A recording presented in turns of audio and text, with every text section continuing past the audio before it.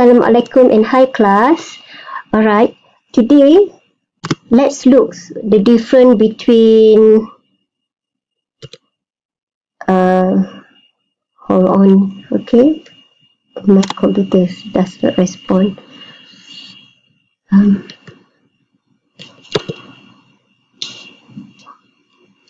We will look the difference between chemical industry and food industry.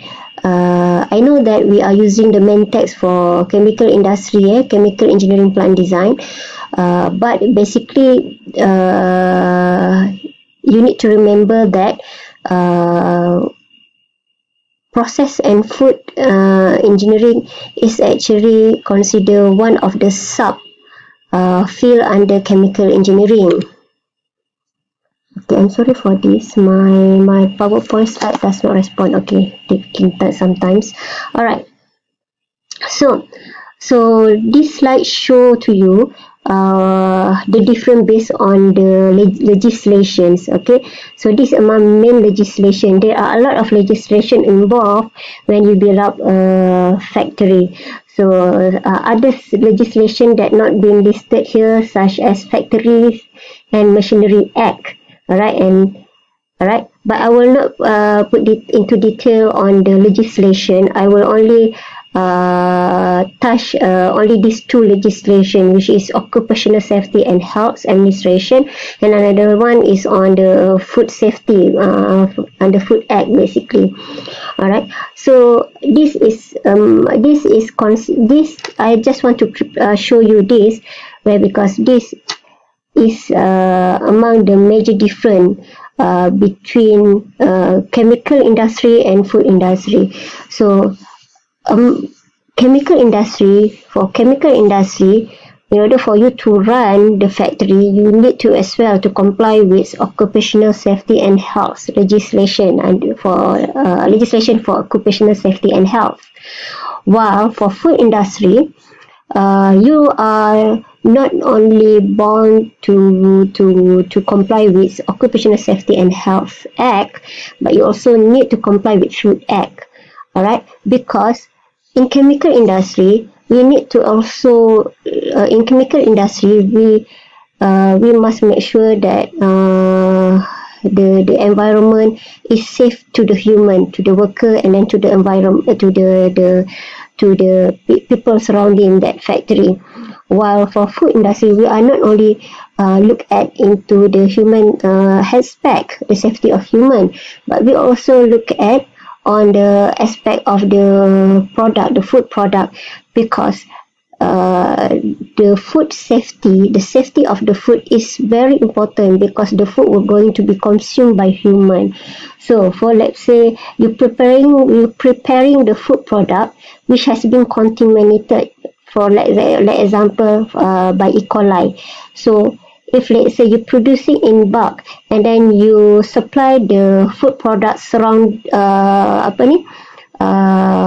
over the world, so basically you can create a food poisoning, and it can be an outbreak, because it can affect a large numbers of people worldwide. For example, that's why we must control the food safety, and it cannot be compromised. Okay, so it will be controlled by the legislation, namely in Malaysia Food Act. Okay, right. So this is things that you need to know why they are different. So when this act, there is imposed food safety food act, so it then other standard other standard has been established to support the needs of the act, alright, and the need of the regulation. Okay, because when people develop act, the regulation will also be imposed. So now then on the aspect of the design, the principle of mechanical design and construction of food processing equipment are basically similar to those of chemical or process industry. The principle you design heat exchanger for chemical industry is also being applied for food industry, because the two unit operate, the heat exchanger will be the same. Alright, okay. this is among the basic design requirement. Basic design requirement for food equipment is basically to contain the containment of the materials that you process, and then you will look at on the strengths of the component, and then the efficiency of the operation, the efficiency of the transfer of energy during processing, and then the other aspect that we need to look at on the equipment is how robust the equipment, okay, how reliable the equipment in terms of, does it resistant to corrosion, will it be cost effective, and will the operations of the equipment can cause any hazard to the worker. Okay, this is among the basic requirements and the criteria of the equipment that commonly been looked for chemical industry. Alright, and this also been looked for food industry also. Okay, when you need to design equipment for food industry. Alright, the things that not present in any chemical engineering textbook, okay, chemical engineering design textbook, is this aspect, food processing equipment, where for food processing equipment we have another extra criteria. Okay, we must comply with strict standards and regulation to secure quality and safety of the food product. Okay, so the legislation is it works like a shield to protect the food, okay, from hazards. Okay, so the criteria of the when you design an equipment will involve material of construction, okay, selection of materials of construction. So you must select the materials that will not cause any hazard to the food product which in contact with the surface of the equipment. And then you must design or fabricate the equipment where will assist cleaning process, will assist the maintenance process, or it will not accumulate, or it will not trap any food residue, because all the food residue will cause food has another hazard, which biological hazard, where microbe can grow. Okay, because the food residue mainly a medium for microbe to grow. Okay, and then the equipment fabrication also must is been designed so that it can be easily cleaned and sanitized, and then the operation also of the equipment should support the sanitary design of the equipment. So that means the operation will not cause other food hazard, or it will not cause other risk to the food safety. Okay. Alright, then by having this criteria, by considering this criteria when you design the equipment, so then you can protect the product safety. Okay, this is extra criteria compared to the chemical when you design an equipment for chemical industry. Okay, so among the hazard that you need to know, okay, the main hazard in for food product is biological hazard. Okay, such as the food pathogen like E. coli, Salmonella. Alright, then this is chemical hazards. The chemical hazard can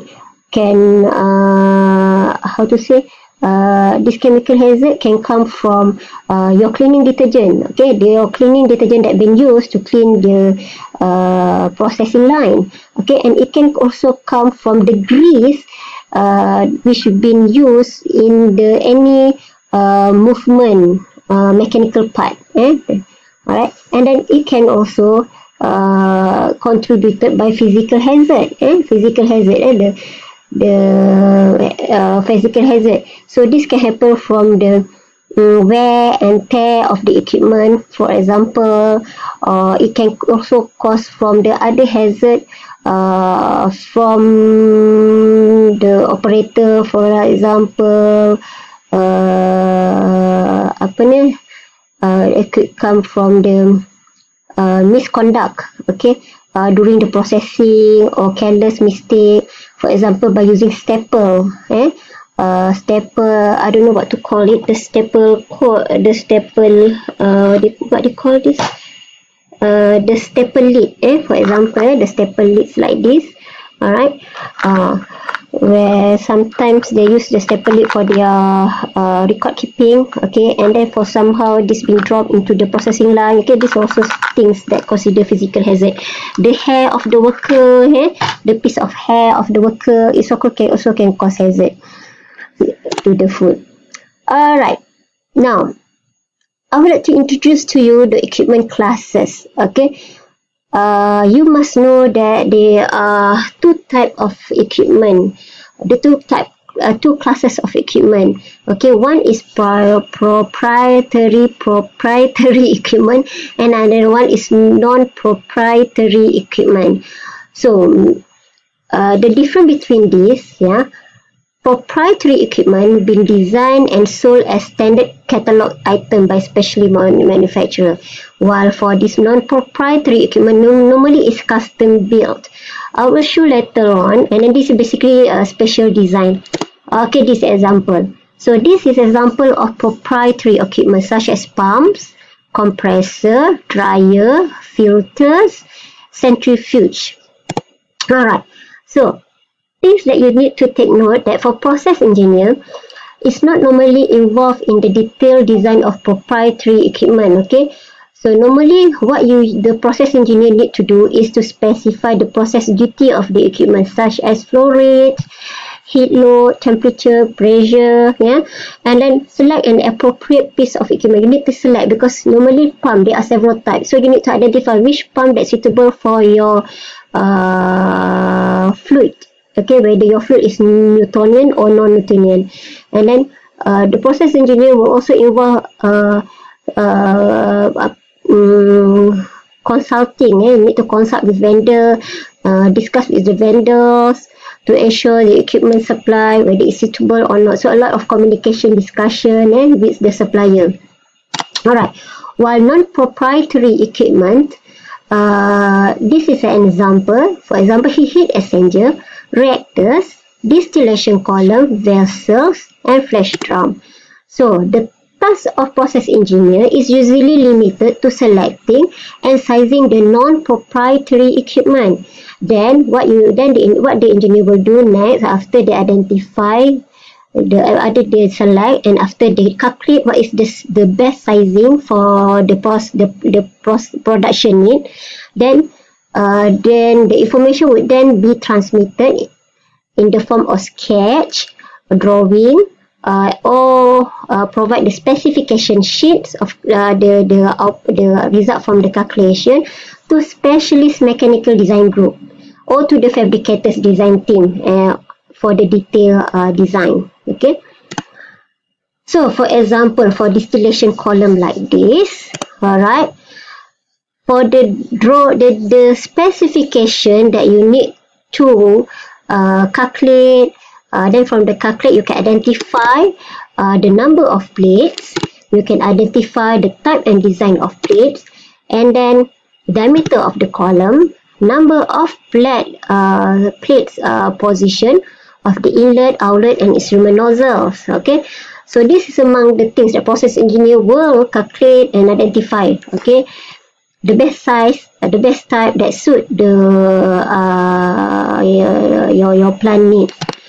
Alright, common practice in industry in reality is, especially for chemicals, fuels and polymers and foods and pharmaceuticals industry, what they do from the needs of their factory, alright, they will calculate based on the productivity needs. Then the operation engineer of this factory, okay, the design engineer, alright, will specify the design, okay, alright, parameters. Okay, then next they will consult, the engineer will consult with engineering procurement constructions company, alright, for detailed design. Okay, then what happen next, this EPC company will subcontract to the specialist fabricators to design the equipment. So this is in reality what actually happened. Alright. Okay. So this is in reality what happened. Okay.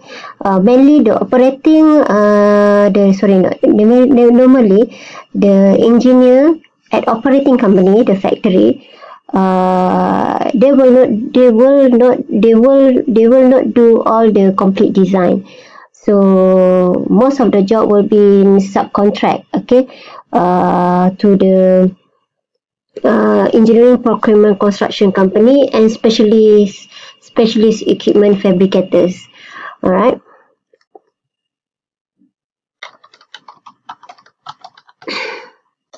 So to ensure that the data, the transferring of the data, the exchange of the data between the factory, the operating factory, the engineer in the operating factory to the EPC company and the fabricators, alright, it's very important basically. And then to ensure this